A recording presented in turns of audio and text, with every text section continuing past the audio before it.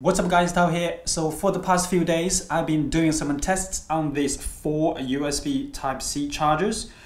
This Apple 18-watt charger, 20-watt charger, 30-watt charger, and this Anker 30-watt charger with the power delivery on the Type-C, and also capable of a 12-watt charging on the USB Type-A. Just to see how fast will they charge this iPad Pro as 11-inch 2018 model. If you're curious about the result, stay with me.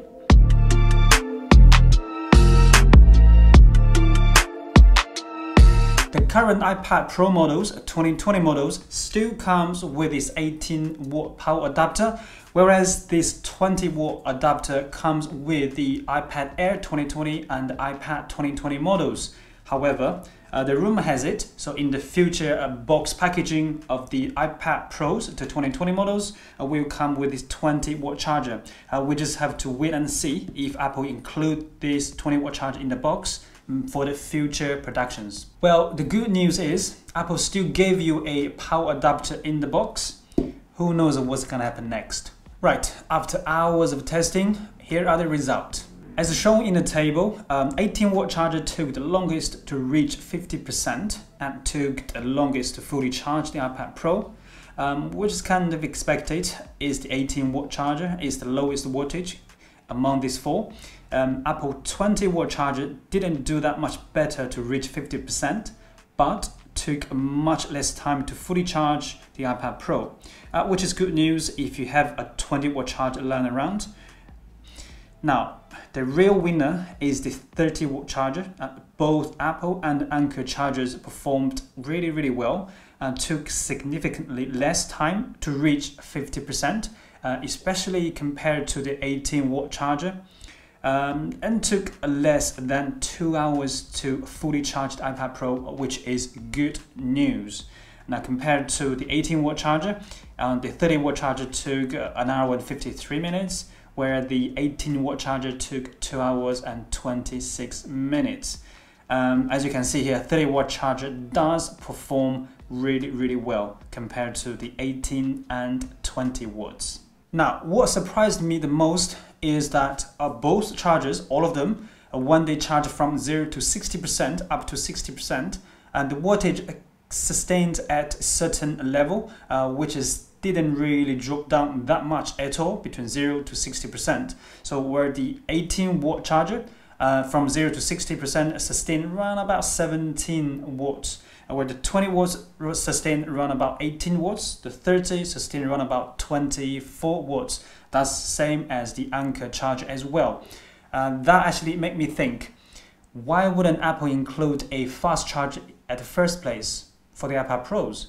So, because iPad Pro is capable of up to 24-watt fast charging, so why they give you 18 watts charger in a box?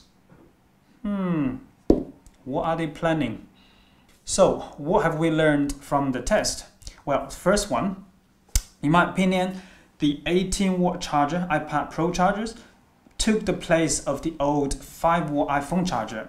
So to me, they were on the same kind of a level. So for iPad, 18-watt charger is not enough anymore. So you can see from the result, took almost 2.5 hours to charge, whereas the 30-watt charger took just under 2 hours to fully charge. So in the future, Apple may switch from 18 either to 20 or to 30, whatever you have it. So if they can change the adapter in the box, that would be great. It's fantastic if they do that. The second thing we've learned that the iPad Pros actually is capable of up to 24 watts fast charging at 15 volt. So the chargers with 30-watt charger is capable of 5 volt, 9 volt, and up to 15 volt.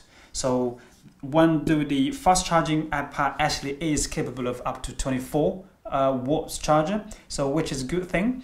But if you have the new 60-watt MacBook Pro's charger, you should not see any faster than that, because the iPad Pro is capped at around about 24-watt charging. The third one, if you have the new iPad Airs 2020 model or 2020 model iPad Pros, so do expect similar charging results with the 11-inch, because the battery capacity more or less the same. I know the iPad Pro 2020 has slightly less battery capacity compared to the 2018 iPad Pro. Now the battery capacity on the 2018 iPad Pro is 7,812 mAh. So the iPad Pro, the 2020 model, is a little bit less, but do expect similar charging result. Now the fourth point, I've learned that if you do want to charge your iPad Pros or iPad Air quicker, just use the 30 watts. It's much faster. Alright guys, this is it. Thank you very much for watching. If you do like the video, please share it with others so others can take advantage of this video as well, so they can decide which charger to use, charge the iPad Pros or iPad Air much quicker. So yeah, that's it. See you guys in the next video.